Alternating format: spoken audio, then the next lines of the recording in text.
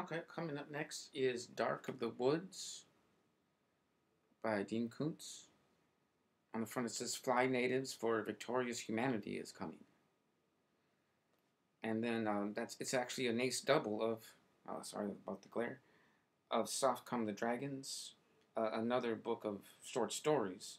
So it's kind of cool that this is the only one, I think, where Koontz had both sides of an ace double. What did I write in my synopsis here? Give me a second. The title of this I thought was a little bit irrelevant, as these woods that are dark in the story are only mentioned on one page as a psychological image. But that becomes a later thing in Koontz, where his titles could have been anything. Sometimes, and they were often chosen by the publisher, as we've seen. This book reminds me of The Family Guy a lot, where Betty White records herself reading Peter's porn, or was it Peter Erotica? Remember this? It should have been called, "Oh man, you should have seen this one hot chick. She was totally Spanish," but in this case, it would have been, she's totally an alien. But I like this stupid cover art. Look, this hippie girl is doing some goofy hand gesture, strutting around on a precipice or something. There's a somewhat annoying theme that comes up, of course, in a lot of sci-fi. The hero immediately falling in love with someone. And there's some convenient, subservient female, it's as a plot device who just conveniently goes along with everything. But that's not too bad, though. But nearly all of his books have it in some way or another. Koontz. He keeps doing it, and somehow it works. I feel like a lot of the women in Koontz's books are named Rita for some reason, as they are in here. There's also, I think, a Rita in Prison of Ice, and Hanging On. Two other obscure books of his that I think that are hard to find. Anyway, moving on. Let's see.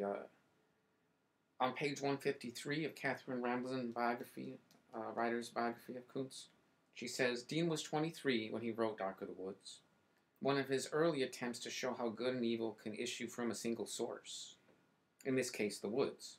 Since he was under the influence of Freudian interpretation, we can assume the woods here represent the murky regions of the subconscious. And in fact, this novel reveals something of Dean's own inner conflicts and desires.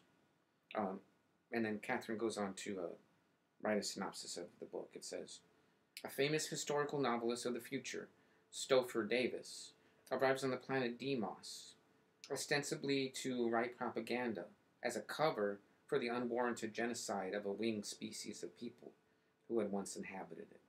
Instead, he intends to expose this atrocity. A few females of that race are still alive, and he falls in love with one named Leia, an act of political rebellion.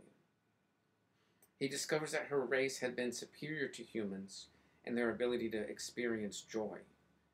She is like a butterfly, lighter and freer, and Stopher can only take this form by shedding his former ways.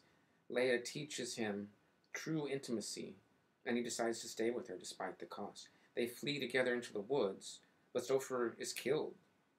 Leia transfers his brain into a new body, yet they must take an even stronger measures to elude those who want to destroy them, as they metamorph into bird-like creatures. Leia has regained her lost fertility, and they make plans to reproduce.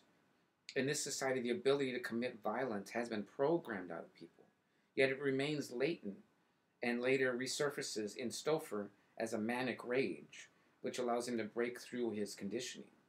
It's a novel about metamorphosis, both physical and emotional. It is also about the remaking of families by joinings of different species.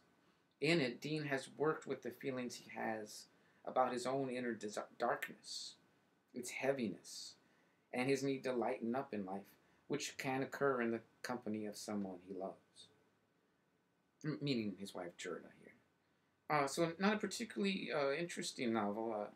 I don't know, I read it in like 3 hours or something. It's not a very long novel. But it's okay. Wasn't too bad. And then coming up next, The Dark Symphony. I'll get to Soft Come the Dragons